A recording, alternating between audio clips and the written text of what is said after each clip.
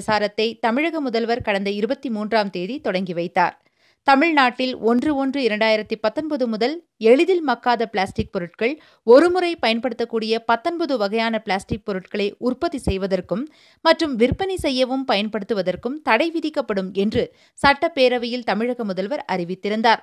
அதன் தொடர்ச்சியாக ஒவ்வொரு மாவட்டத்திலும் பிளாஸ்டிக் மாசில்லா தமிழகம் என்ற விழிப்புணர்வு பிரசாரத்தை, முக்கியமாக நீர்நிலைகளில் பிளாஸ்டிக் பொருட்களை அகற்றி தூய்மைப்படுத்தும் பணியினை நடத்த வேண்டும் என்ற தமிழக அரசின் உத்தரவுக்கு இணங்க இன்று முதல் கட்டமாக தேனிலவு படகு இல்லம் மற்றும் கரையில் உள்ள பிளாஸ்டிக் பொருட்களை அகற்றும் விழிப்புணர்வு முகாமின் மூலம் தேனிலவு படகு இல்லம் மற்றும் கரை பகுதிகளில் கொட்டப்பட்டிருந்த பிளாஸ்டிக் கழிவுப் பொருட்கள் அகற்றப்பட்டு தூய்மைப்படுத்தும் பணி நடைபெற்றது.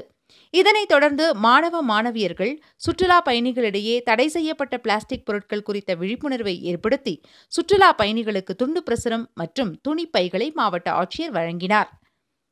இந்நிகழ்ச்சியில் மாவட்ட சுற்றுச்சூழல் பொறியாளர் நளினி, நகராட்சி ஆணையாளர் ரவி, சுற்றுலா அலுவலர் ராஜன், உதவி சுற்றுச்சூழல் பொறியாளர் கோபாலகிருஷ்ணன், அரசு துறை அலுவலர்கள், கல்லூரி மாணவ மாணவியர்கள், தனியார் தொண்டு நிறுவன பிரதிநிதிகள் உட்பட பலர் கலந்து கொண்டனர்.